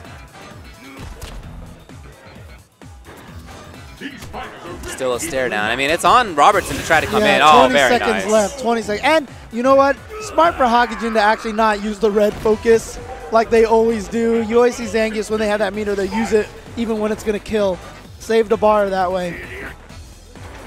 See, that one unfortunate thing, though, is that Robertson's little double Ochio gambit kind of got shown in the last round, in a round that I don't know if he was going to win.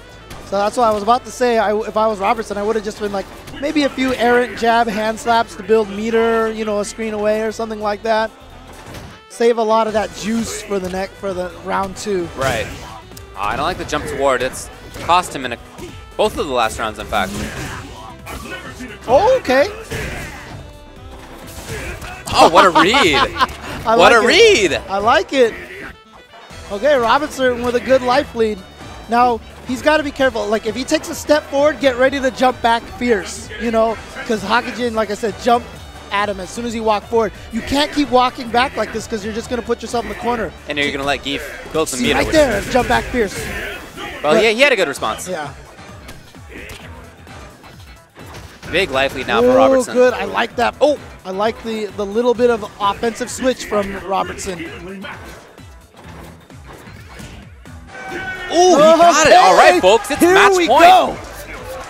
Match point between RSF Robertson from Canada and Hagijin, Kappa Hagijin from Japan, considered one of the best Zangiefs. This is the one we've been waiting for.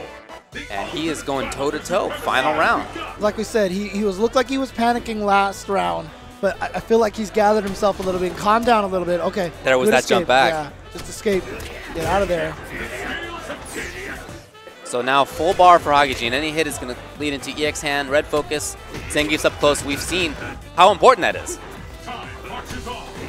I do like the neutral jumps every once in a while from him too, but not doing it too much. And jump back again. Excellent patience right there. Yeah. Robertson just trying to hold the fort down. He is getting backed up. But it's okay. He's done. Oh, that is really unfortunate for Hagijin. He saw the walk forward, and he tried to buffer it, but Robertson with the last split millisecond block. And you can hear right now the audience feels it. They know Hagijin lost that meter. Oh, it's he's an escape. out. Yeah. He'll take that. He'll take that. The audience is definitely into this now. Of course, we're in Canada. Robertson from Canada. Oh! He's been challenging in all the right key moments. Can Hagijin make this comeback at this point? I'm not sure. He has no whip meter, punish! And that's going to do it. Robertson has defeated Hagijin here in Canada. Snafu already one of the Canadian players with a huge upset over Ryan Hart. And now Robertson. Look at that smile on his face. Oh, yeah. Defeating. He should be a happy man. He played it very well. Wow. Very well. Especially in that the last couple of rounds. He had excellent patience. He had jumping away and when Geef was coming in. He played command grab mix-ups on Zangief. He had the footsies. He was just playing at 100% right there. That was very that impressive. First round of Game 3, I thought it was all going downhill for Robertson. Yeah, me too. You know, he used a lot of that at that comeback. He started panicking a little bit, and I was so scared that was going to be the end at that point. But he buckled down, and he just really went back to that game that won him the first game. Yeah. He went back to that game plan. Well, I'm sorry for Hagijin because obviously I was a Geef player and I'm always rooting for Geefs, but I would love to see him at more events. Of course, he's still in. I don't want to act like he's out. The path through losers is going to be tougher. I'd love to see him at more events because I really feel like part of why he was sent to losers just now is the newness, the unfamiliarity of this kind of a situation. Hasn't traveled enough. Yeah. All right. Well, it looks like next we have coming up is going to be Mise, also from Japan, going up against the Prince 4D, another player that I believe we saw on the Canada team yesterday. The Canada teams didn't do so well yesterday, but right now they are making up for it with some amazing play here. Like I said, Snafu took out Ryan Hart using Yun, which is one of those really, really terrible matchups. And then now we just saw Robertson defeat Hagejin. Crazy, crazy stuff. But exciting. I mean, look, this is how you come into an event like this. You know all these players are here.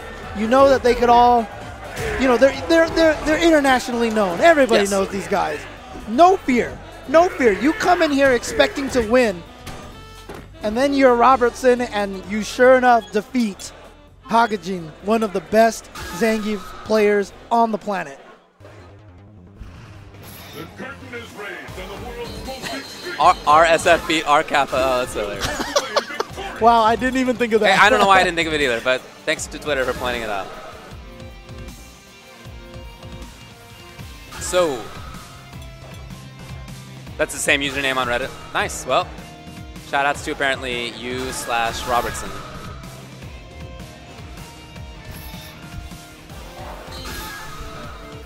All right, so the Prince 4D against R Kappa Mise.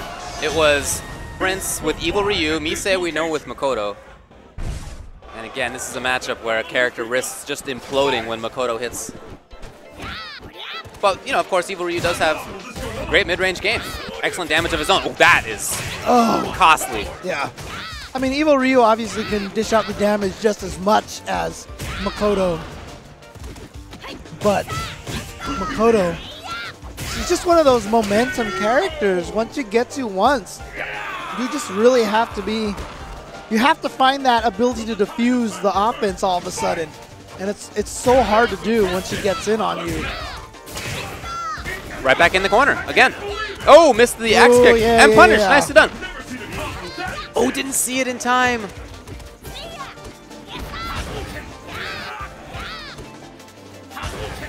Mise just looking for a way to navigate.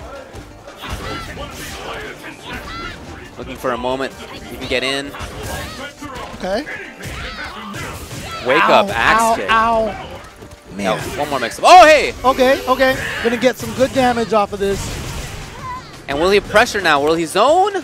Oh, well, he did try to go for a little pressure. He did try. A little pressure, yeah. Oh, again missed the axe kick a couple of times. Mise ends up taking this game, but jump fierce. The fact that he missed the axe kick a couple of times, oh boy. Oh yeah, you see it on his face. He does not like it.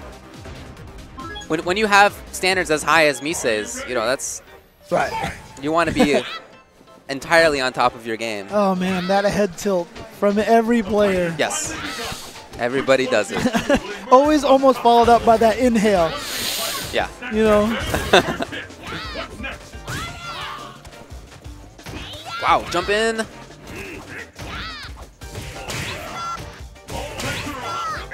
Oh yeah, Mise's really finding the seams right now. Yeah. I think for a second Prince 4D thought he was close enough to get her to jump over him, but then just the axe kick came down. You always have to remember she has that option with that axe kick.